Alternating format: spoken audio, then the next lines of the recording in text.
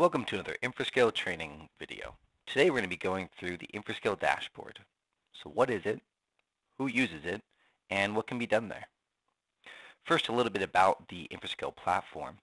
So we have backup, disaster recovery, and archiving and file sharing for a whole breadth of devices, from your mobile devices, meaning your smartphones, as well as your larger mobile devices like laptops, and then desktops, and then your application servers, your web servers, and the like.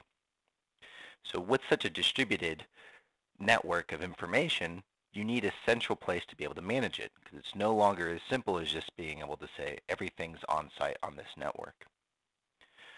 The way this works is that everything is connected to a centralized web-based dashboard. Whether you're using our cloud services or privately hosted services, you'll always have this centralized web-based dashboard to do your key remote management configuration and monitoring.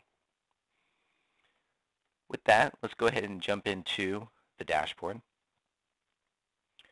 So here we are logged in as a partner, and you have your top menu bar here that gives you management options, so you can manage the different types of users that are in this system. So you have companies, which are the way to group your customers together. So one business may be a company. Then you have your backup accounts, which are actually accounts that belong to a company, and then devices. And devices would fall under the backup accounts.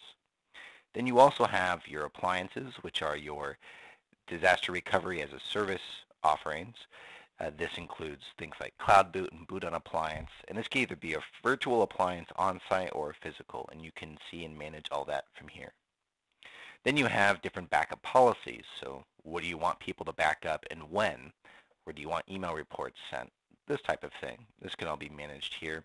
And then you have different licenses as far as bare metal backup and recovery, as well as Exchange granular recovery licenses. Next, we have monitoring. So this shows you what's happening in the system. So every deployment, a backup account and plus a device plus a backup account type, this is going to show up in your monitoring events. And this is where most of your day-to-day management is going to happen. You go into your monitoring view and you can see a summary here at the top as well. Or you can see here that we have partners, companies, and accounts. So if you wanted to manage based on quota usage, you could do that here as well. So you have a number of ways to get summary information as far as what's happening. Your reporting, this is when you would give your customers information as far as this is what's happened in the last 30, 60, and 90 days, things like this. So this is when you give them your monthly charge for services rendered, this is part of that report that you can provide to them. In the applications, we have our standard downloads, as well as the ability to create a custom MSI used for mass deployment. You should check out our mass deployment video for more information about that. And then probably the first step is to come into your settings and adjust your rebrand settings. So what company name, what email address, what do your customers see when they're going through the application and the services? And you can modify this, you can modify the email templates, you can modify monitoring settings as far as where alerts are sent. If there's a warning or an error, do you want it to be sent to your ticketing system to automatically generate a ticket for your team to then take care of? And then last but not least, we have our help section where we have release notes that show everything that we've released over the last year or so. So you can select a tab based on the type of release you're looking for.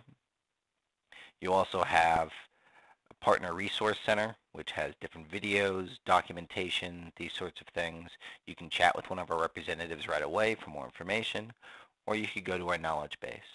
So these are just a few ways in which we can take care of our customers and how our customers can use the dashboard to suit them. So thanks, and have a good one.